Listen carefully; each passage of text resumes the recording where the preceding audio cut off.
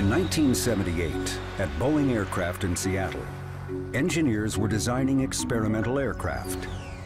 Exotic things with 2 wings or 2 tails or 2 fuselages and just weird stuff, because who knows, it might work.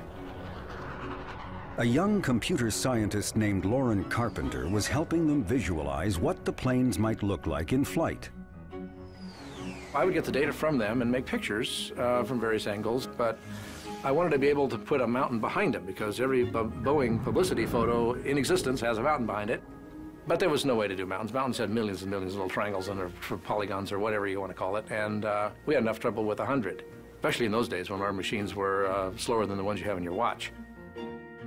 Carpenter didn't want to make just any mountains. He wanted to create a landscape the planes could fly through. But there was no way to do that with existing animation techniques. Loren Carpenter stumbled across the work of a little-known mathematician named Benoit Mandelbrot. In 1978, I ran into this book in a bookstore, Fractals, Form, Chance, and Dimension by Benoit Mandelbrot, and it has to do with the fractal geometry of nature. So I bought the book and took it home and read it, cover to cover, every last little word, including footnotes and references, twice. In his book, Mandelbrot said that many forms in nature can be described mathematically as fractals, a word he invented to define shapes that look jagged and broken. He said that you can create a fractal by taking a smooth-looking shape and breaking it into pieces over and over again. Carpenter decided he'd try doing that on his computer. Within 3 days, I was producing pictures of mountains on my computer at work. The method is dead simple. You start with a landscape made out of very rough triangles, big ones. And then for each triangle, break it into 4 triangles. And then do that again, and again, and again, and again, and again.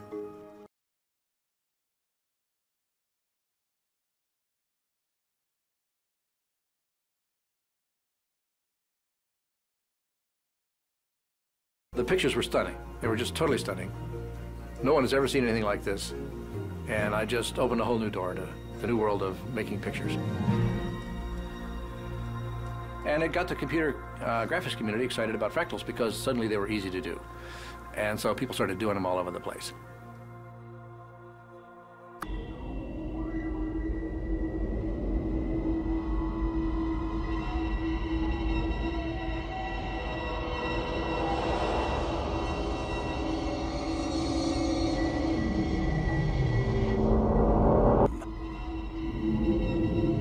Fascinating. So around the end of the 70s, maybe 79, he started putting together a group of computer graphics wizards and started the Lucasfilm computer division. And one of the guys he hired, was a guy named Loren Carpenter. And Loren was a wizard in the area of fractals. But what Loren did in 1980 was he heard that George Lucas put together this new group.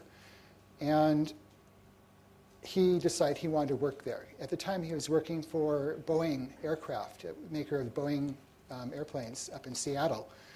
And he realized that just sending a resume saying, hey, I want to work with you guys, wasn't going to do it. So he spent 4 months taking his algorithms to do fractals and turn them into a 2-minute movie where you can actually fly through this landscape as if you were in an airplane. This is the first time that was ever done. He finished it just in time for SIGGRAPH, which is the annual large computer graphics conference held in the States. And the two founders of the computer division, Ed Catmull and Alvy Ray Smith, happened to be sitting in the front row.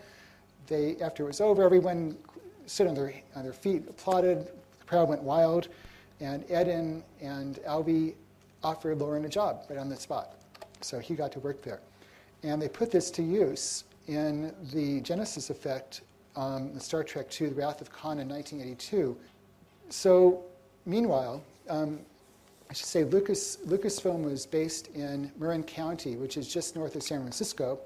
Atari, which everyone here has probably heard of, was based in the Silicon Valley or Sunnyvale area, which is south of San Francisco. Atari and Lucasfilm got together. Atari wanted some of Lucasfilm's star appeal, I guess, and offered a deal.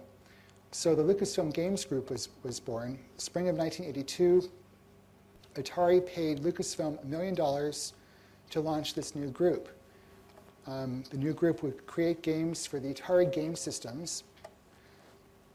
Atari would get the first right of refusal for any game. Any game that we made, Atari would get offered it first. If they didn't want to do it, then it would go to some other publisher. And that the new group would be part of the Lucasfilm Computer Division. So this is the original group. I'd say 6 months after we started, this is the team. Charlie Kellner, who was one of the original Apple Computer employees. Dave Levine, who started about a month after me, was known for Ball Blazer. This is Peter Langston, who was the head of the group. That's me. Loren Carpenter, who really wasn't in the group, but I'll go into this in a moment. He was kind of loaned to us. And Gary Winnick, who was our artist. And fortunately, for the first few months I was there, they didn't have our building ready, so I got to be Loren's office mate. The plan was to build 2 throwaway games. None of us had ever really done a commercial game before. We were all, Peter was a research scientist. Dave Levine, it comes straight out of college. I think he did do some work on some multiplayer games. I did a couple of mostly game conversions. So by saying they're throwaway games, that made it a little bit safer, because then we could work on them, and if they weren't great, we didn't think, no one would force us to put them out in the marketplace. So if they're any good, we'll publish them. Otherwise, it was a good learning experience to get going, get our tools in place. So my game was going to be kind of a Star Raiders on a planet. Star Raiders, for those of you who know, the old original Atari games was basically a point-of-view space game where you see star fields coming towards you. I wanted a landscape.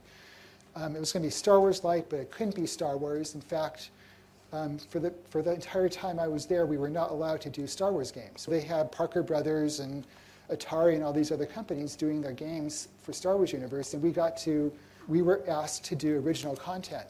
And so the question I asked Loren was, would it be possible for Fractals to be implemented on a microcomputer? And at first he said, well, I don't know if we could do that. Came back the next day and said, well, yeah, I think it might be possible. So we ended up doing was loaning him an Atari 800. He took it home, learned a 6502 semi-language in a couple of days. A couple of days later, he got a 3D landscape and Fractals up on the computer. A few more days, he had to fly through it. And anyway, he was able to do it, and with a pretty good frame rate at the time of like maybe 7 or 8 frames per second. Welcome to Lucasfilm. For the sake of security, we can't tell you exactly where we are, but I can tell you that this is where programmers have virtually free hands in employing state-of-the-art technology in video game design.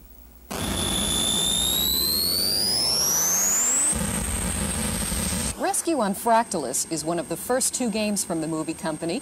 The player sees his or her point of view and a world where space, form, mass, and velocity are true to life. This is accomplished in part by use of a geometrical formula called the fractal. What the fractals do is it takes the altitude at various points on the terrain, and then it uses a repeatable technique for randomly generating the cragginess or rocky edges that connect these points of altitude. Artist Gary Winnick designed the amusing and surprising creatures in the game.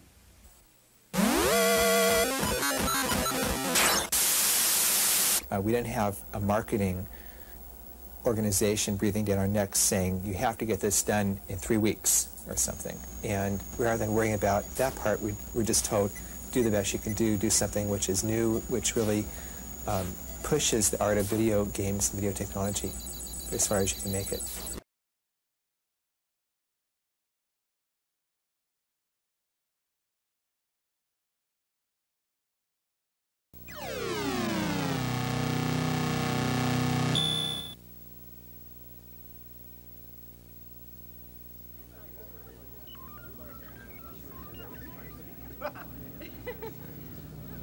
All right, here, jocks, listen up. You all know where we stand. The guys on the Ether Corps may be holding back those stinking jaggies, but we lost a lot of good space pilots. Blown to bits in the void. The rest are crashing down on the surface of Fractalus, and that's where you come in. We need you to rescue those pilots on Fractalus. Okay, so the Ether Corps turned their thumbs down on you guys when they recruited those spacers. Well, look here, air jocks. They need us now, and they need us bad. Yeah, now they need it. Now, this mothership's bound toward booster range of Fractalus. Down there is where it gets sticky. The Jaggies have packed the planet with remote control weaponry and suicide saucers. There may even be troops. That's all we know. Now, suit up.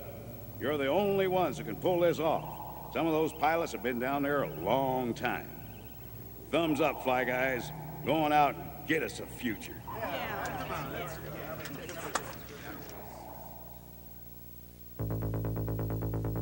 Fox Leader to command. Standing by to launch. Initiate main engine sequence. Engines engaged, sir. Now entering launch tube. Confirming, Commander, that there's a belly full of defensive mega-ether bombs on board this old Valkyrie fighter. Negative, Fox Leader. Had to make room so you guys could pick up pilots. Nearly stripped it down the mirror nuts and titanium bolts. I'm hitting atmosphere, and now you tell me? How in the hell do you expect me to Cool get your this? heels, Ace Case. We've left your antimatter bubble torpedoes, but that's it in the weapons department. You and your AMBs against the Jaggies. Blasting away, Commander. And for God's sake, watch your energy level or you lose your shields. That's your only defense. Holy mothership! You're a real prince, Commander. Rescue on Fractalus, a dangerous mission behind Jaggy lines. You join the elite rescue squadron and pilot your Valkyrie fighter through the craggy landscape of Fractalus. Explore every peak and valley, every canyon, searching for stranded space pilots, testing your skill against the dreaded Jaggies, who have invaded our sector of the galaxy. Land your fighter on Fractalus just long enough to rescue those Ether Corps pilots from the planet's treacherous and hostile atmosphere. Pilot's in range. He's on the approach, and Commander, he looks beat. Oh, he's pounding on the rear airlocks. Well, get them open, kid. Airlocks open. Phew, am I glad to see you. I knew you guys could bail us out. Welcome aboard, Ace. Rescue on Fractalus adapts the sophisticated techniques of fractal mathematics to the world of the microcomputer. The result, a realistic first-person flight through a three-dimensional landscape. The mountains are computed and drawn in real time, allowing for infinitely varied landscapes every time you play. And in the world of Fractalus, if you have to turn around and fly back over an area, the same peaks and valleys are still there, and so are the dreaded Jaggies.